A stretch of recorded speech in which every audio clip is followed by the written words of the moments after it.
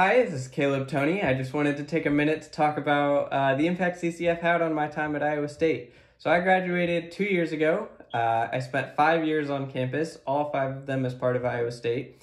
And to say that CCF had a huge impact on my college life would be an understatement. The biggest thing it provided, the first thing it provided was just friends that were looking to do life the same as me and that just were there through it all. Whether it be guys' game nights or retreats or all the ultimate frisbee we played, whatever it may be, there was just so many good times that I had with all those people. But on top of that, CCF really helped me in my faith. We had our normal Tuesday nights, which were great, but beyond that, the leaders were really willing to disciple me.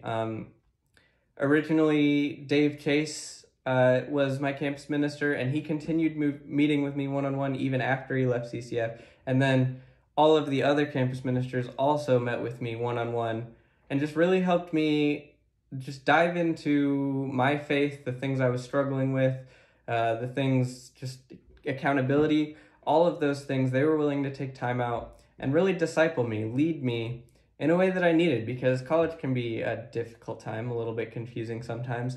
And just the impact that they had on my current walk with faith is just can't be understated. I don't think I would be anywhere near the same spot I am without them. But not even just the leaders, even the other students, we developed trust between each other, and they were willing to walk through life with me, hold me accountable, talk about the things I was struggling with, and hopefully I was able to do some of the same for them. But CCF had such a big impact on me, and I know that this is for their fundraiser, so I would strongly urge you to consider donating some, because my faith wouldn't be the same, and my college experience would not have been nearly as positive without everything that CCF was able to do with me and for me, and hopefully through me. So thank you.